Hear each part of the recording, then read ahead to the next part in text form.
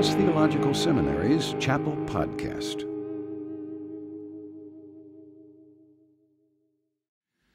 As you heard in the prayer and the introduction, our speaker is Dr. J. Dwight Pentecost. He has taught here at Dallas Seminary for well over 50 years. He pastored for almost 30 years, along with his teaching, written numerous volumes, has taught so many of us so much over the years. Would you join me in welcoming our dear colleague, Dr. Dwight Pentecost?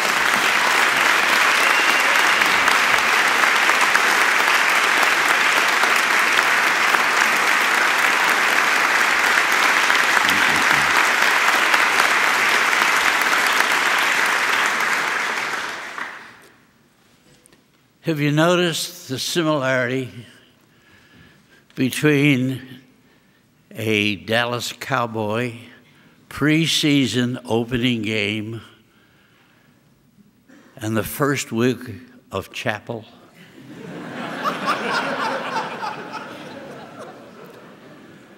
For that first preseason game, the coach always sends the all-stars out to start. Who started chapel? Dr. Bailey and Dr. Camel. And after those stars have played a few games, they bring on the rookies and the backups. Now, starting my 57th year on the faculty, I can't fall into the class of rookie. But I do accept third string backup. And then the coach, fearing that under those backups, the crowd will disappear, for the last few plays of the fourth quarter, they always bring in a big name. And so, Friday, it'll be Dr. Toussaint.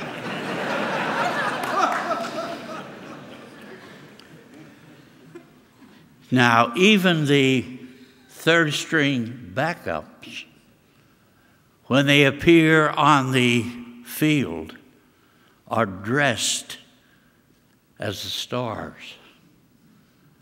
So I watched, and Dr. Bailey had a suit, dress shirt, tie, as did Dr. Camel.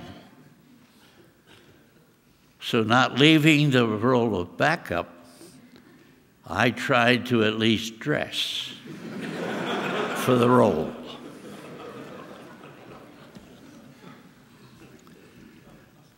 Early in his ministry, our Lord called 12 men to himself. And in Mark chapter 3, says he chose them that they might be with him and that he might send them out to preach. Chosen to be with him. He has assumed the position of rabbi to teach them. And he would invest himself in them to prepare them for the ministry.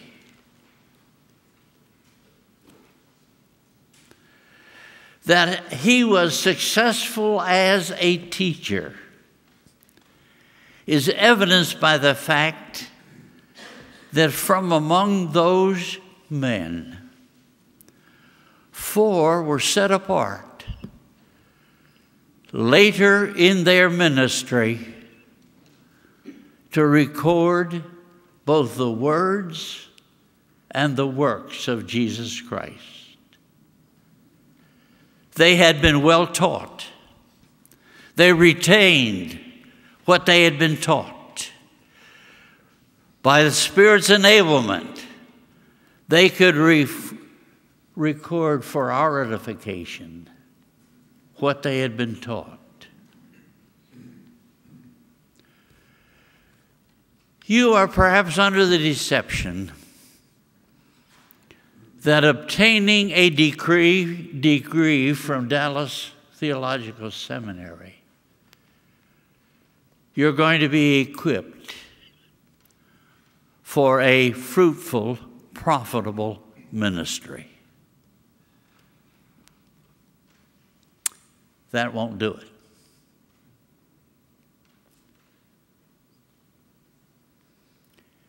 Over the years, I've been called upon multitudes of times to provide recommendation for graduates from churches, from schools, from organizations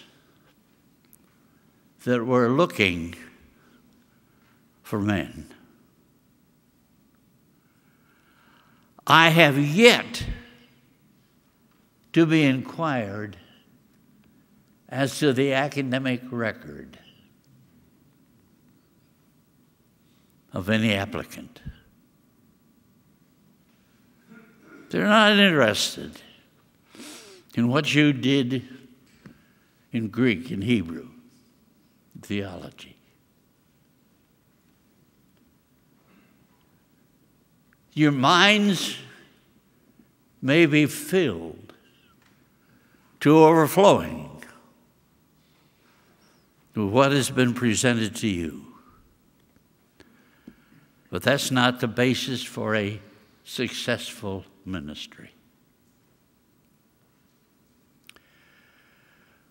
We read that Jesus spoke to those 12 men who had spent 3 years listening to and observing him. And then he said, I no longer call you servants. I call you friends. The relationship of a servant to his master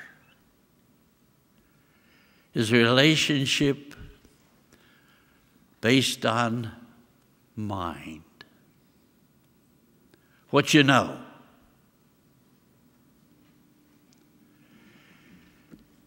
And that knowledge was not the basis for a successful ministry. But the relationship of friend to friend moves out of the area of the mind and the intellect and moves into the heart. And so those men who had been so thoroughly taught that they could inscripturate what they had been taught had to move from the mind to the heart. And that is why in the upper room, as Jesus is about to dispense those men into the ministry that will be entrusted to them, he gave specific instructions that constitute the basis for a profitable, fruitful ministry. And it's in 3 simple words: abide in me. Abide in me. I think back to early in my ministry here of a young man came to us from quite a distinguished college background. He was a member of the basketball team from UCLA that his senior year had won collegiate national basketball championship.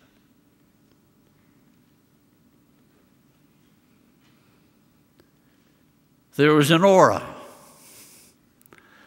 that overshadowed him.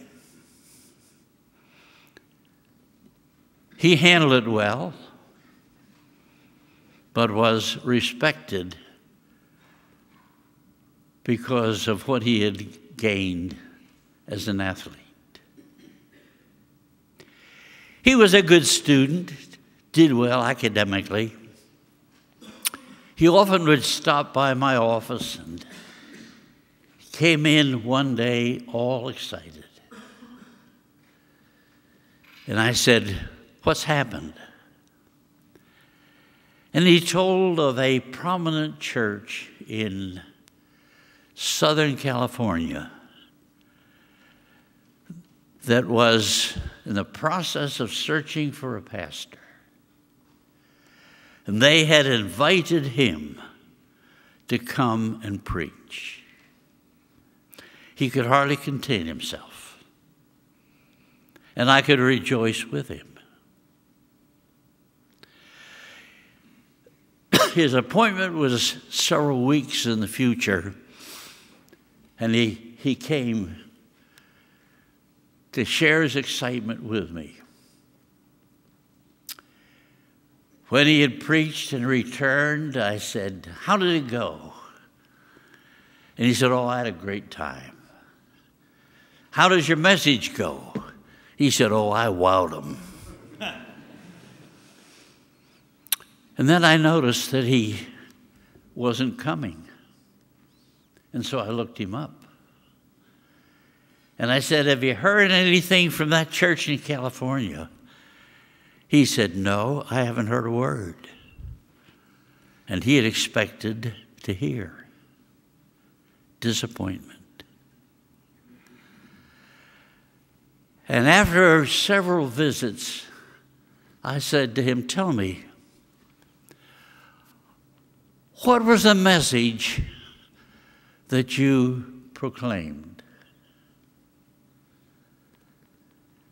And he said, "I preached on the various interpretations of Genesis 1-2, depending on what interpretation you give to the connective cal."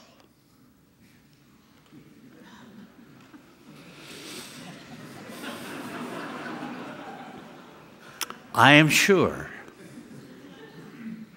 he could delineate the effects of the interpretation. But I could understand why the pulpit committee erased his name from consideration. See, that was mind to mind. And while he thought he had wowed him, because he felt he'd have the approval of the entire Hebrew department, it was pointless. Until what has been transformed from your mind to your heart, it'll be empty, cold, pointless. That's why when they were in the upper room, Jesus said, "Without me, ye can do nothing.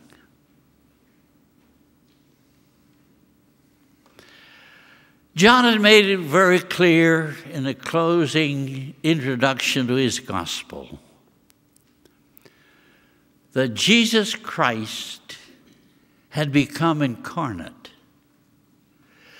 so that he would be the channel through which God the Father would make himself known to those who should have known him through the evidence of creation, but who had rejected natural revelation as disclosing the existence, the power, and the beauty of God.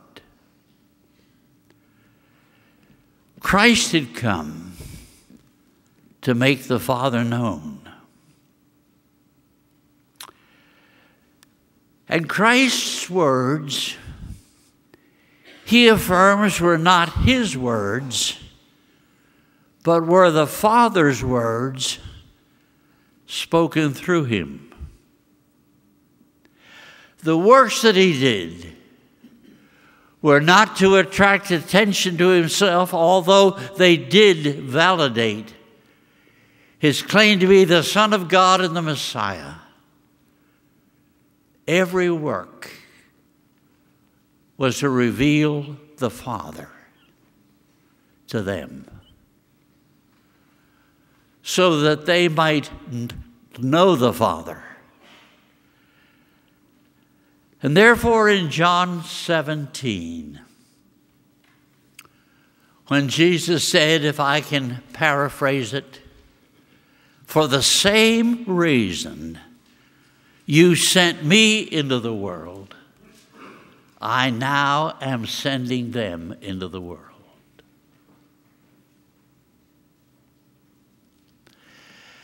John 14 informs us that the believer is indwelt by God the Father, God the Son, God the Holy Spirit. And the triune God is at work through the indwelling Christ to do through you as a believer what he did when he walked the earth, to reveal the Father.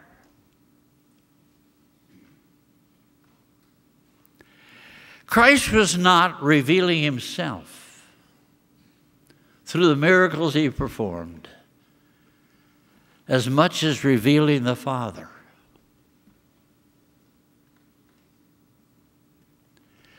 The Father saw his covenant people as blind,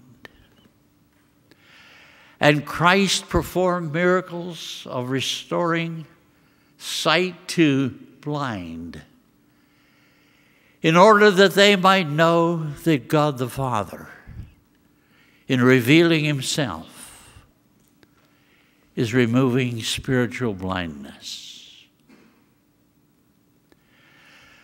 God's covenant people should be united in worship, praise, adoration, thanksgiving to the God whom the Son is revealing.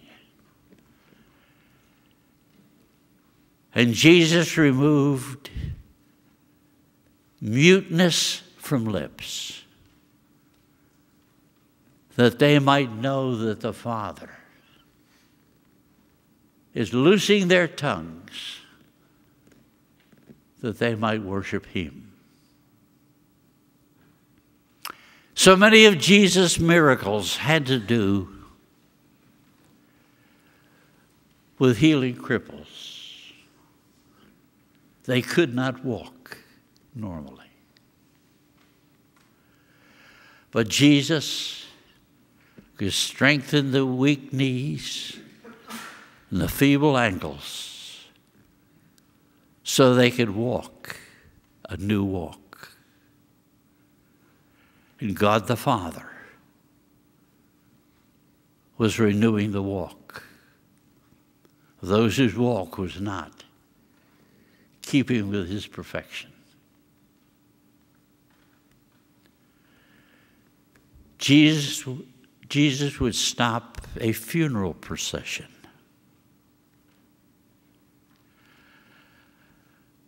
and restore a deceased son to his mother, or would call Lazarus from the grave in order to reveal that his Father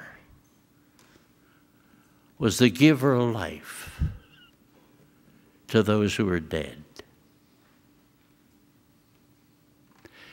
Galatians 2:20 tells us we have been crucified with Christ.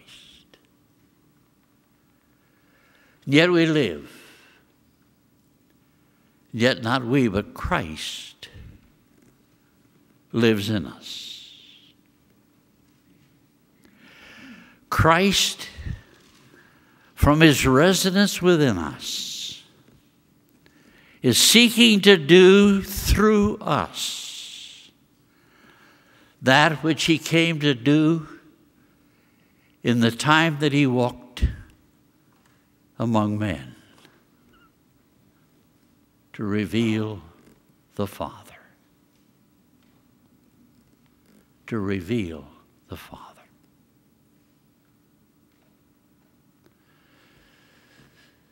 Now, the only way we can do that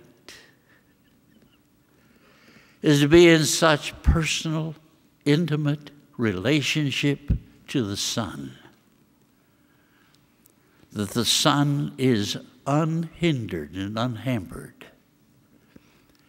in his work of revealing the Father through us.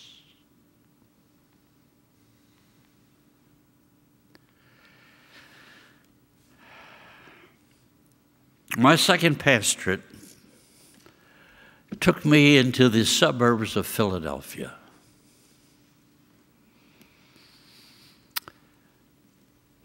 And during that time, the 10th Presbyterian Church in Philadelphia was occupied by Dr. Donald Gray Barnhouse,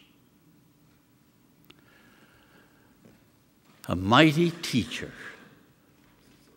an expositor of the Word, who held the attention of all that area of our country. Dr. Barnhouse had a peculiar relationship with his church for recognizing his gifts. His governing board of elders granted him permission to absent himself from the pulpit, provided he provided an acceptable substitute. And the occasion came when he made arrangements to be absent from his pulpit for 2 weeks. And he invited a young man who had had almost no experience in the ministry to occupy his pulpit. I knew that young man well. He shared with me how petrified he was the thought of walking into Dr. Barnhouse's pulpit to teach the Word.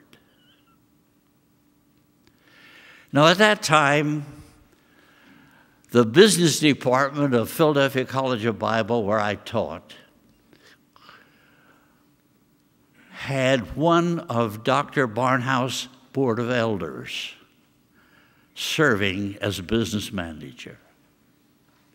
A few days after that young man had completed his 2 weeks in Dr. Barnhouse's ministry, I saw that businessman, and I said, how did things go? What reception was given to that young man? And he paused for a minute, and then looked at me and said, the contrast was notable. He said, Dr. Barnhouse teaches from his head. That young man taught from his heart and moved the congregation.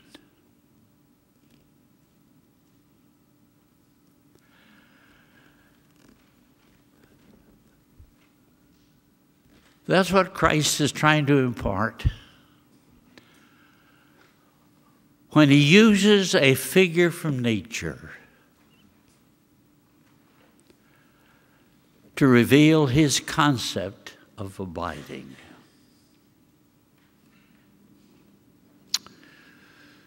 The word meno, to abide, can have several significances. It can refer to simply a geographical connection.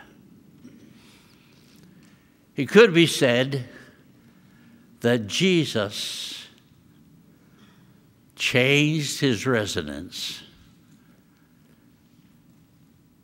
and abode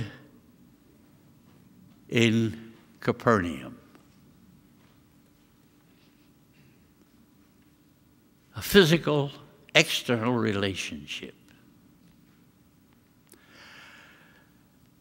But that's not abiding.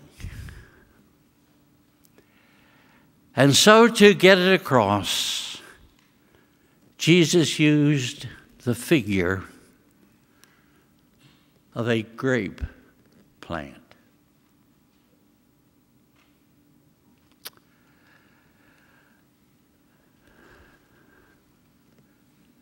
Let me put it this way.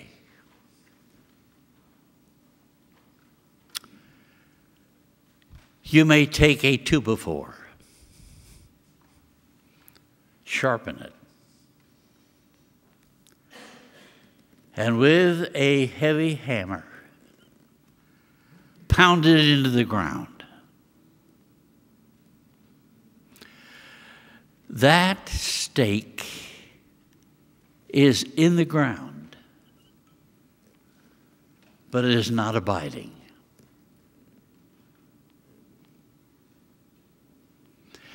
One thing is abiding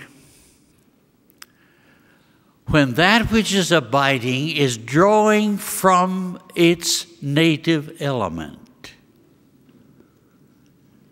that which nourishes and supports and maintains its life. So the one who wanted to start a vineyard would prepare the soil, the native element for that plant. Then would plant that grape into the ground. And through its root system would reach out into its native element and take into itself from that in which it abides that which nourishes, supports, and sustains that grape. And eventually, that in which that grape is abiding will reproduce itself through the branch and produce a luscious bunch of grapes. That's not the fruit of the vine. That's the result of abiding in its native element.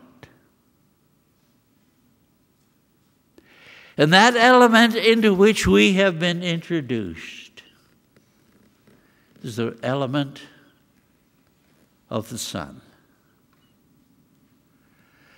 And so he who has come to reveal the Father becomes that which nourishes, supports, sustains the imparted life that belonged to the grape and produces fruit to the benefit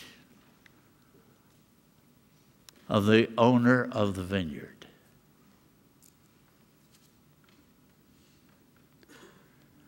Abiding is not the relationship of mind to mind, but heart to heart.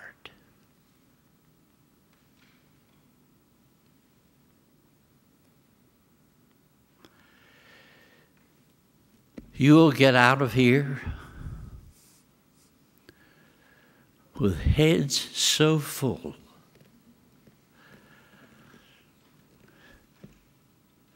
it'll be hard for you to live with yourself, let alone your wife. But that does not guarantee a fruitful, successful ministry unless you allow Christ to infuse that plant with his life. There will be no fruit. Christ said, "My words are not my words, they're my Father's words. My works are not mine, they are my Father's." And when even as late as in the upper room, one of his own came to him and said, "Show us the Father."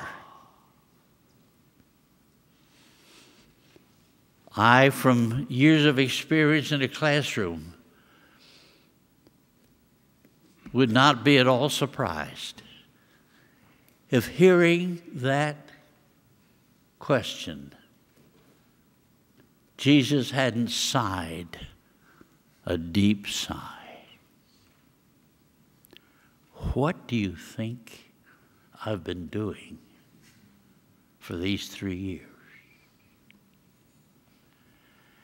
And he said, I've revealed the Father by my words and by my works. And until Christ gives you a passion, transfers from your head to your heart, a love for him and a love for his word, and a passion to proclaim it, your ministry can be evangelical but dead. And until you can get your roots so deeply into him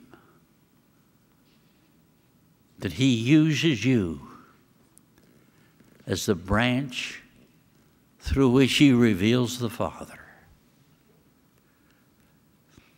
your ministry will be fruitless.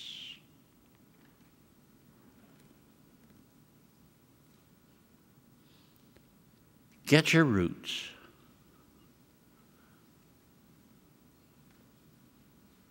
where the root can transfer all that he is through you to those to whom he ministers. Our Father, give us a passion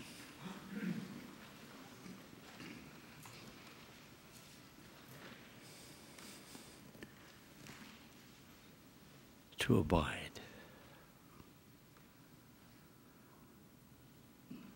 so that through this age, the Father is revealing himself